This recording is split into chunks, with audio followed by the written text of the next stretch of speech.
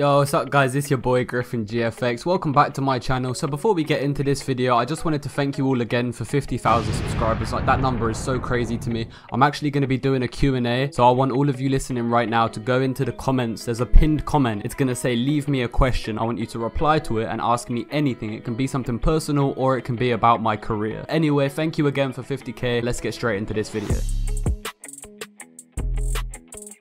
So around 2 years ago on this channel, I made a DJ logo tutorial, and although DJ logos really haven't changed much since then, I have. I'm now a way better designer, and I think I can make a way better improved video. So I'm going to try and make this for the designers, but also for the DJs who want to go ahead and make it for themselves. Maybe you don't have the money to pay a graphic designer to do it for you. I'm going to try and keep this video simple enough so that you DJs can go and make it yourselves. You could be a rapper, a record label, or maybe even something outside of the music scene, to be honest. It's just a simple iconic logo. On screen right now, I've gathered a bunch of reference logos that all fall within the vibe that I'm going to be teaching in this video. So if you like this aesthetic, then this video is definitely for you. I'm going to be sharing brushes and fonts that I used in this video. I actually found a load of fonts that I think will make very cool logos. Everything is for free. You can get the Dropbox links down in the description. So drop a like and subscribe if you like the content. So with that being said, boys and girls, ladies and gentle frogs, let's get straight into the video. Skeet!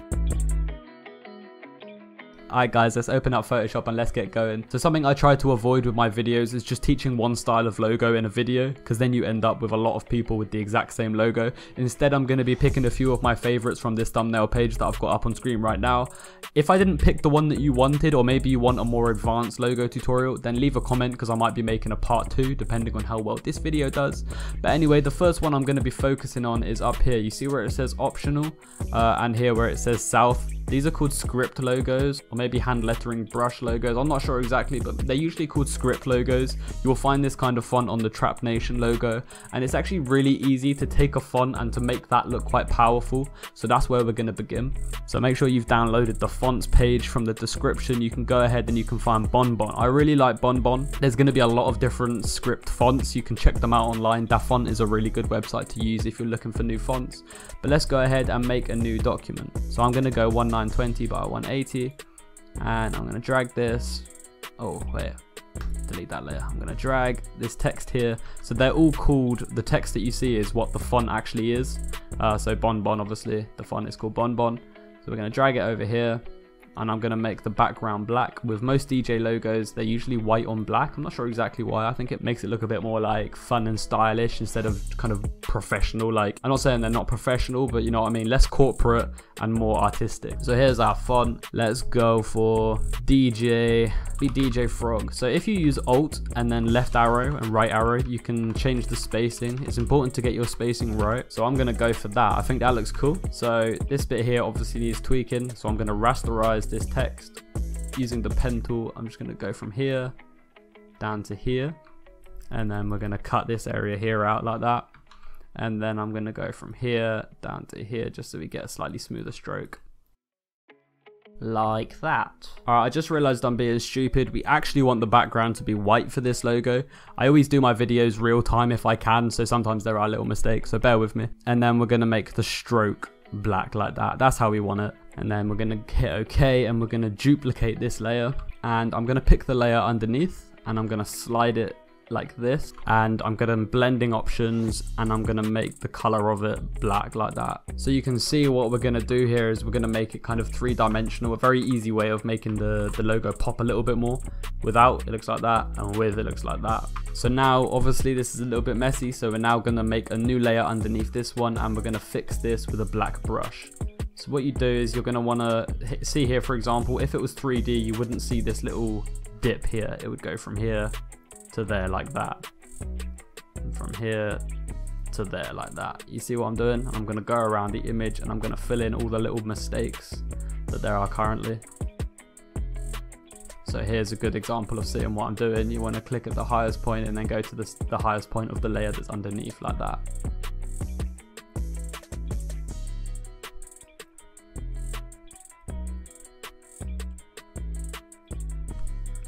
So there you go guys. Oh, I missed one little bit here.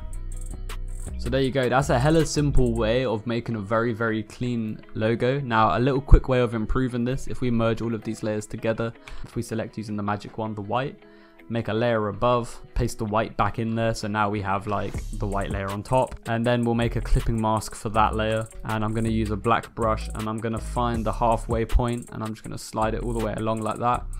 And then if you drop the opacity so that it's really low, you get this shadow effect. I see this used quite a lot, which looks quite nice. But if you want to go that step ahead, then what I would do is I would remove that, and then I would add your own strokes. So you could go like this, for example. If you pick so it's coming from the bottom right, you have to keep it consistent throughout. Then you can add your own shadows that look like this. So then it would be there, and it would also be like coming up here like that, for example, like that. And then here it would also be going like that. So you can see how that G is now starting to look three-dimensional. It looks very cool. So this is a way of making a logo in literally like under 10 minutes. You'd have a nice professional looking logo finished. Right, so logo number 2 is going to be this one that says "Don't Wait." I feel like this is a way of making a DJ logo that's a little bit more playful, a little bit more fun and less serious. So if that's the kind of vibe that you're going for with your brand, then let's go ahead and do that one. So for this one, we will make the background black. I'm not going to mess up this time. It makes sense to do it. So the font that I'm going to use that I found is Uniform. I think this is a good font to start with. Obviously, it is quite different from the example I showed you, but we're going to be modifying it. So let's drag that in. And now let's type out what our DJ name is going to be. So I'm thinking gang shit, you know. Right, so what we want to do is we're probably going to rasterize this straight away, and we want to start getting creative. I'm going to move this down. We're going to tilt all the letters a little bit because you probably saw in the example it's a little bit wonky. In fact, let me bring the example in here to make things simpler. So you can see all the letters are like a little bit wonky, a little bit out of shape. I think this is a pretty cool effect. I like how the N kind of flicks down there, so I'm going to do that with this N here as well. Have it going like this, like that.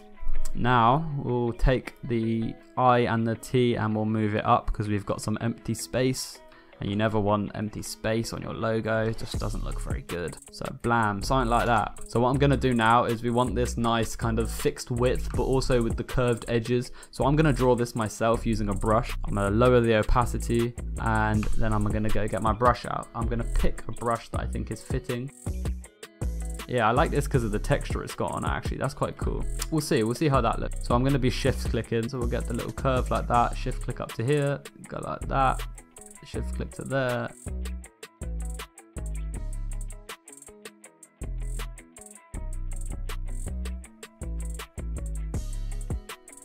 Alright, perfect. We select all of the black in the middle and go to the layer underneath, and then select, modify, expand, and maybe expand by around 4, and then we can draw it in, and it's all going to go in nice and smoothly.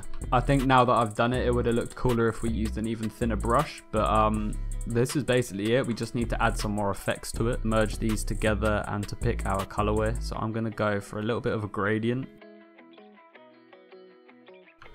Alright, I'm now going to be using this brush down here. It's called a render brush. It looks like this. I'm going to be using it just for its kind of soft edges with a bit of texture. And I'm going to be doing what they did in the logo, which is little bits here under the T and under the D. I'm gonna just show you. Stop talking and just show you. If I go like this, for example, and you want to do this on a clipping mask layer above the logo and just give it one click like that. Maybe it needs a little bit more, actually, a few clicks. You get that effect, and then you can lower the opacity, and you can see it kind of just looks like it's a little bit three-dimensional. So maybe we'll do that on the H.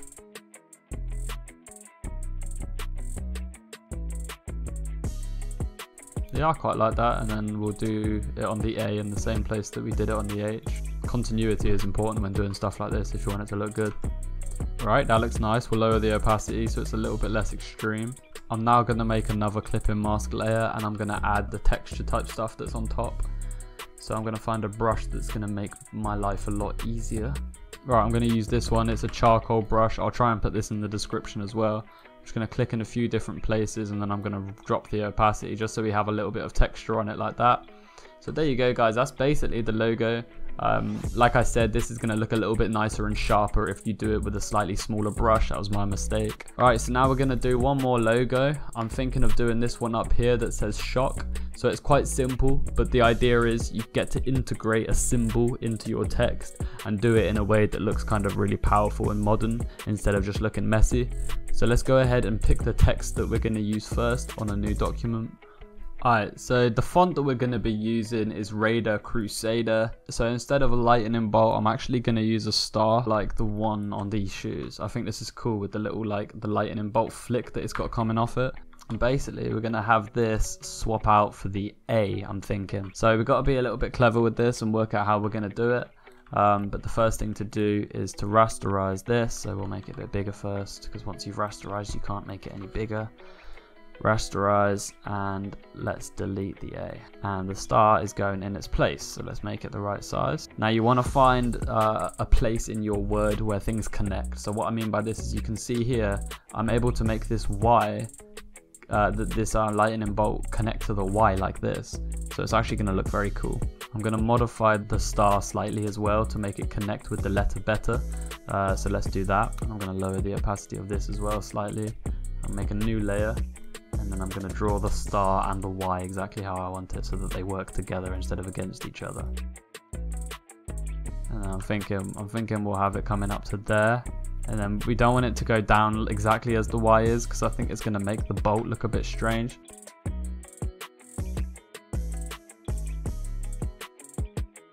And then we'll remove the star that's underneath, and then we're going to add a black stroke to this. I think around that width is good, and now we're going to turn the Y back up. So you can see how that actually connects really nicely in my opinion, and then this star fits into this area here quite nicely as well. You could make it a little bit bigger and then have it kind of jolting into the L. That might look cool. But for now, I think it's good like this. So now we're just going to work on the next phase, which is to put this all together and to add one stroke to the entire thing. So how we're going to do that is by merging these layers together, and then we can delete the stroke on this now, rub out these little bits here like that. And yeah, now we should have everything as one object. We can pick a cool color for the star, and now if we make the background white, then we can make put a stroke onto everything. So having done that, that's made me realize that we need to move all the letters closer together in my opinion. The stroke needs to be bigger as well. So I'm thinking like that, and now let's move the letters in a little bit closer.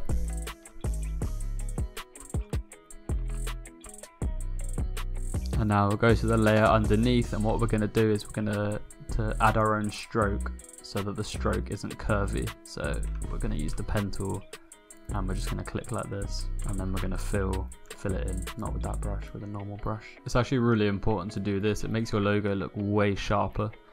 Sometimes curved edges are nice, but most of the time you're going to find that you want to kind of customize the stroke yourself.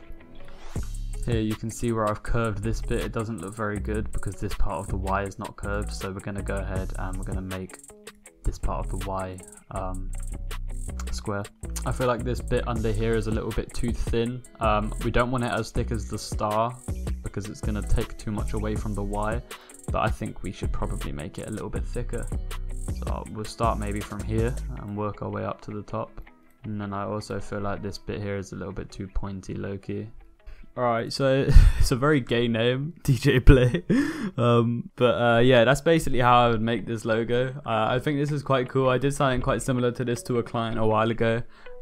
So yeah, I figured I would share the creation behind it. So there's all the 3 logos that I've made. They're all of different styles. If you'd like me to go into more depth with some other styles, other DJ logos, maybe one of the ones in the thumbnail that I didn't do, or maybe you have your own DJ logos, leave me a comment. I always take your guys' advice, and I might be making a part 2 of this video as well. Comment down below if you're still listening right now. Comment chicken flap.